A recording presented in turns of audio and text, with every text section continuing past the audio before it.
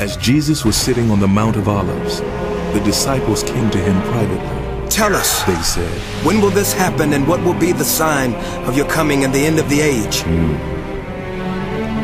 You will hear of wars and rumors of wars, but see to it that you are not alarmed. Such things must happen, but the end is still to come. Nation will rise against nation, and kingdom against kingdom. There will be famines and earthquakes in various places. All these are the beginning of birth pains. For then there will be great distress, unequaled from the beginning of the world until now, and never to be equaled again. If those days had not been cut short, no one would survive. Immediately after the distress of those days, the sun will be darkened, and the moon will not give its light. The stars will fall from the sky, and the heavenly bodies will be shaken. At that time, the sign of the Son of Man will appear in the sky. When you see all these things, you know that it is near, right at the door. Truly, I tell you, this generation will certainly not pass away until all these things have happened. Heaven and earth will pass away, but my words will never pass away. As it was in the days of Noah, so it will be at the coming of the Son of Man. They knew nothing about what would happen until the flood came and took them all away. That is how it will be at the coming of the Son of Man. Therefore keep watch, because you do not know on what day your Lord will come.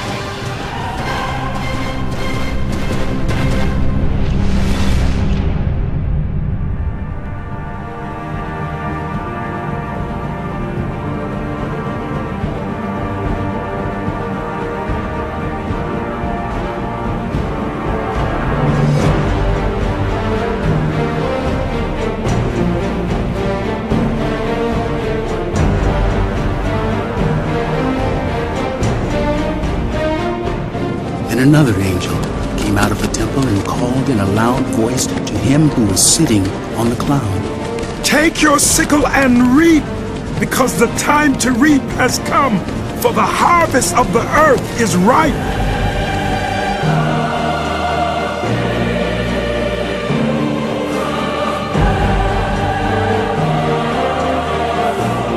I looked, and there before me was a pale horse.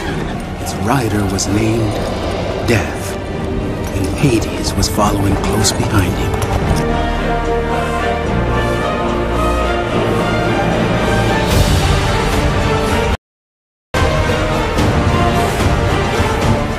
The fourth angel poured out his bowl on the sun, and the sun was allowed to scorch people with fire. They were seared by the intense heat, and they cursed the name of God who had control over these plagues, but they refused to repent and glorify him. A third of the earth was burned up, a third of the trees were burned up, and all the green grass was burned up.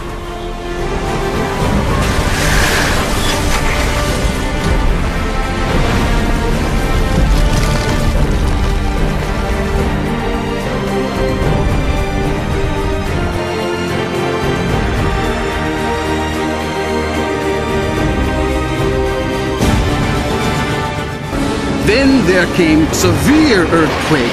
No earthquake like it has ever occurred since the human race has been on earth.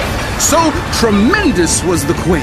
The great city split into 3 parts, and the cities of the nations collapsed.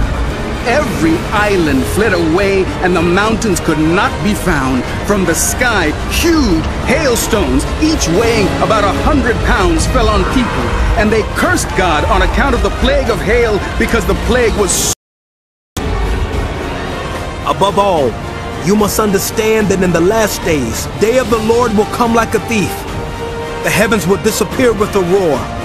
The elements will be destroyed by fire, and the earth and everything done in it will be laid bare.